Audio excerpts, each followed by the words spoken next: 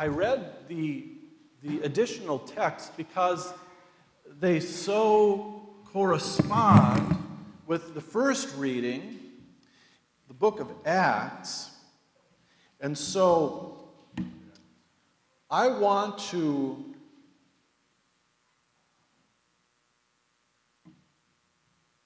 begin with the book of Acts. It's called the book of Acts, but as I said last week, it should have been called the book of the Holy Spirit. Now, I also learned in the seminary that we Lutherans are not good about talking about the Holy Spirit. He's kind of like a poor cousin. He's there, but we really don't talk about him much. We're very Christ-centered. We have a great Christology, ology, word of Christ. So we're strong in that second creedal statement, but not so much on the third. And I wonder, why is that? Why are we so shy in talking about the Holy Spirit? Why do we leave it up to the Pentecostals, for instance? I don't know why. So, the book of Acts is very much Spirit-filled. And so, Paul is led by the Spirit, and I'll read it to you. They went through the region of Phrygia and Galatia,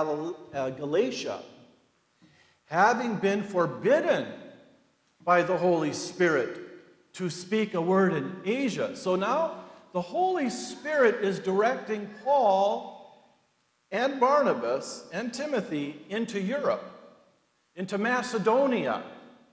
Now, do you remember, and this is a question for our historians, and I point to Jeremy, there is a great man who came from Macedonia about 3 centuries before Christ. Can you recall his name?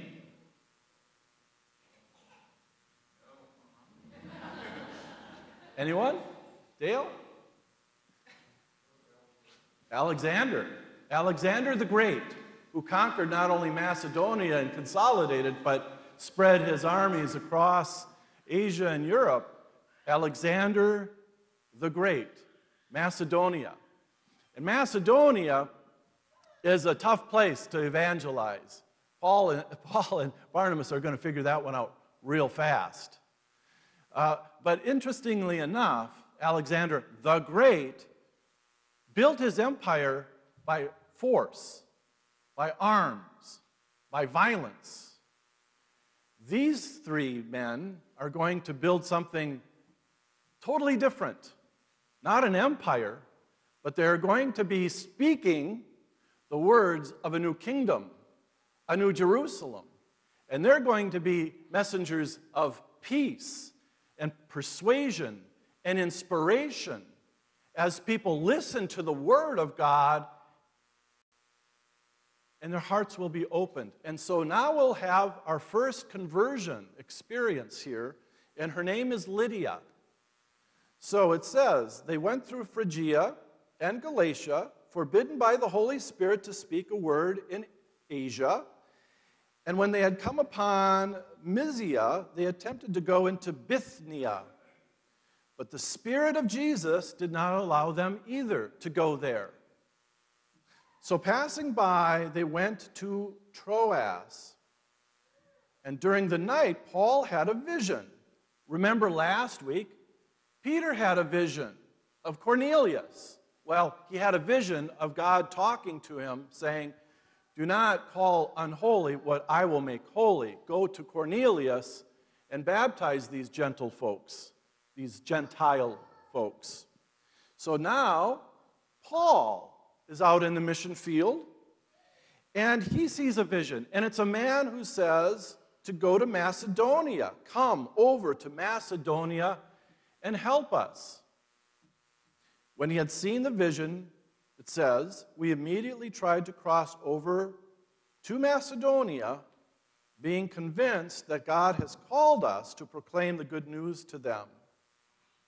So they're going into foreign territory, not knowing a soul, into a land that as they would consider to be less civilized than they had known.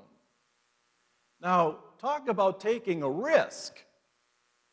Taking a risk because they felt called by a Holy Spirit. Wow. So, they set sail for Troas, and they came straight upon Samothrace. I wish I could speak Greek a little bit better. The following day to Neapolis, and there to Philippi. And we have a letter from Paul to the Philippians. This is the church that there's going to start there. And so they went into Macedonia, which was a Roman colony. So it was a part of the West. And we remained in this city for some five days. So can you imagine? Here they are. They have just gone into foreign territory, into Macedonia, because Paul saw a man say, go to Macedonia. So there they go into the city, and now they're waiting for 5 days. What are they doing for 5 days? Waiting for the Holy Spirit to say something? Probably. But in the meantime, what do you do in a foreign country, in a foreign city, where you don't speak the language, although Greek was helpful? Well, I suppose they were playing Scrabble for a while, maybe gin rummy, just to pass the time. I don't know, but 5 days occurs. And so then, on the Sabbath, they went outside the gate by the river, where we suppose that there was a place of prayer. And it's true, there was a place of prayer, a synagogue. And we sat down and spoke to the women who had gathered there. Just a second. I'm getting to the point where,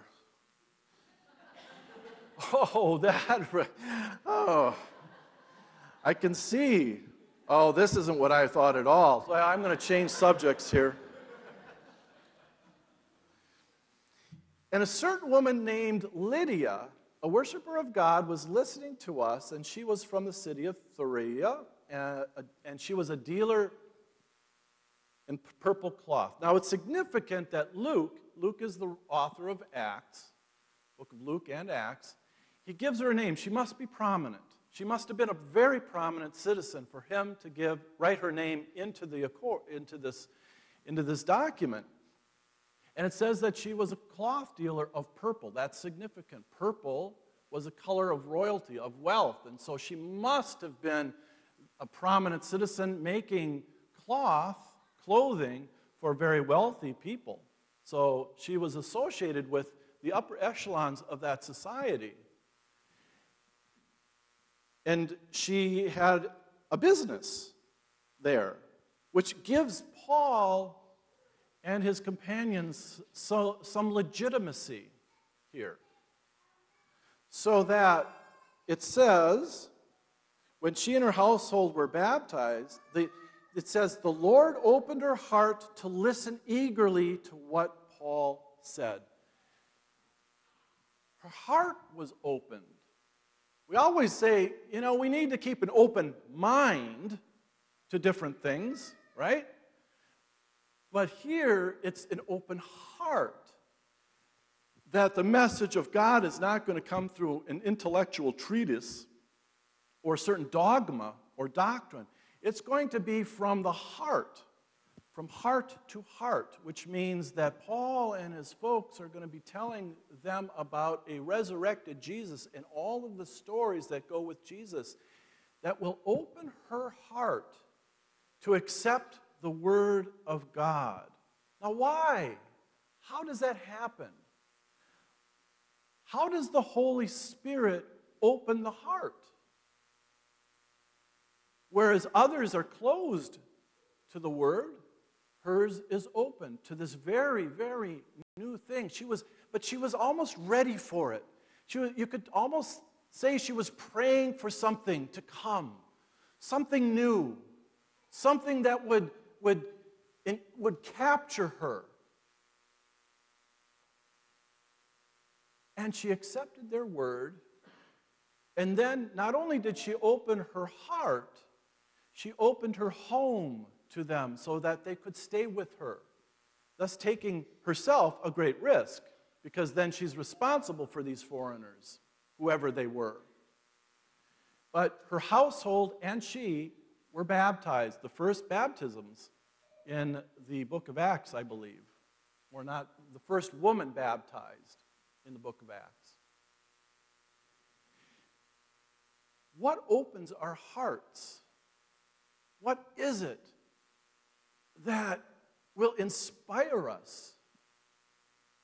What is it that leads us? And how do we know? How do we know it's the Holy Spirit that's leading us? I was watching a documentary the other day about Philip Glass. Now, do you know who Philip Glass is? A very influential music composer. And back in the late 60s, he and other artists said, you know, all of this music theory and all of what we've learned before, we're just throwing it out. We're going to create something totally new. And they did. This is the late 60s. And so they got a band together and they started playing this music. And most people who heard it said, that isn't music. That isn't what we know. That is totally foreign to us. But some understood it and appreciated it. And as more and more people began to understand it and to appreciate it in its newness, other avenues, other artistic impulses sprang from that. And so I asked Becky today, do you know Philip Glass? And she said, of course, we had to study him. Can you play something for us? No. Because it's so avant-garde. I think it's very unusual. Can we say that, I guess? But they asked him, where do you get your inspiration? He said, I don't know. It's like I'm listening to an underground river. I can hear it. I know it's there. I don't know where it's coming from, and I don't know where it's going, but I can hear it. I listen to it, and I take notice of it, and I take notes from it.